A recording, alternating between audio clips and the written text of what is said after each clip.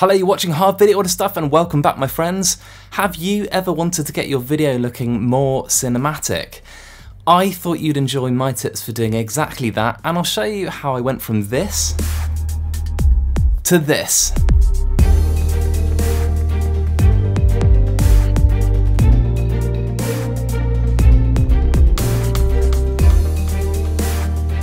We're going to see what we can do whilst filming and then whilst during editing to make things look more cinematic, because it's always a combination of things that give you that look.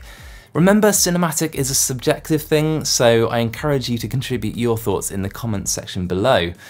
My hope is that it'll be a treasure trove of tips down there. In this first shot, I'm using a Canon 16-35 f4 IS, which, don't get me wrong, is a great lens. Super sharp, amazing value, great stabilization. I made a video reviewing the lens and I just loved it. It's linked below if you want to check that out. At this point, you're probably thinking, Harv, why are you using a wide-angle lens for portraiture? Well, this is actually shot at 28mm, which is a very familiar focal length for many of us because that is the focal length you'll find on an iPhone camera. It's also a very good quality lens, so I didn't want to skimp on the quality of any of the lenses that I use.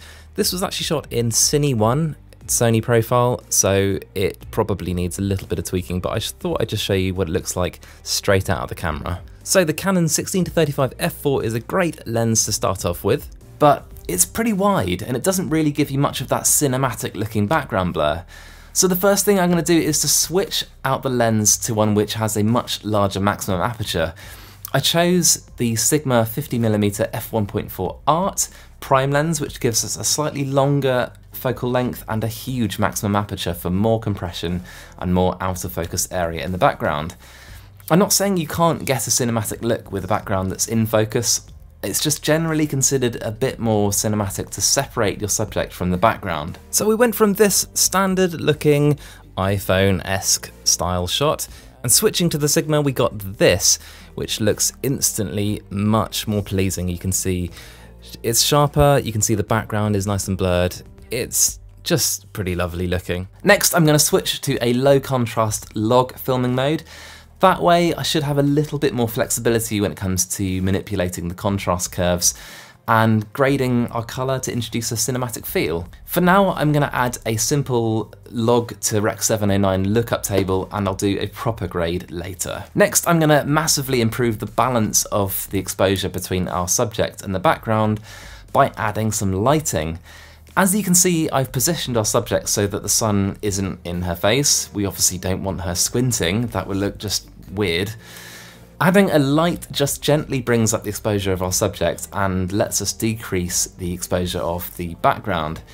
One thing we want to ensure is that we've used some sort of diffusion, otherwise we'll be right back to her squinting and it'll just look weird again. So here's the before, and you can see that when we turn the light on, we get a really nice glow to her skin, and we also get that lovely catch light in her eyes, which I think just makes such a big difference. It's also at this stage that I gave our subject simple direction of look over there, adjust your hair, look at me, that kind of thing, just to give her something to work with.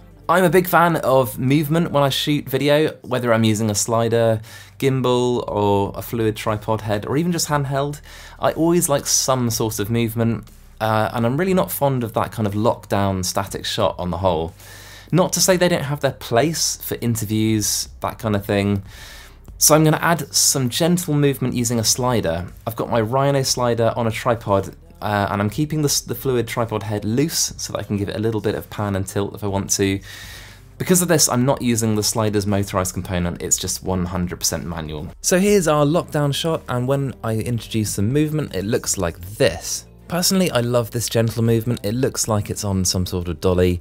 Obviously, you're limited by the movement you have in one direction because it's a slider, so you just have to bear this in mind when you're planning a shot. Now let's get the footage into our editing software and put the icing on the cake. So you can see my chain of plugins I'm adding a instance of color wheels, then color curves, then a lookup table, then a second lookup table, which I will explain later, and then finally a vignette. So looking at the first colour wheels instance, I'm going to bring the exposure way down because I've overexposed our clip. I'm pushing our shadows slightly more into the blue and our midtones slightly more into that kind of orangey colour. And when I turn it on, you can see this is the effect it has.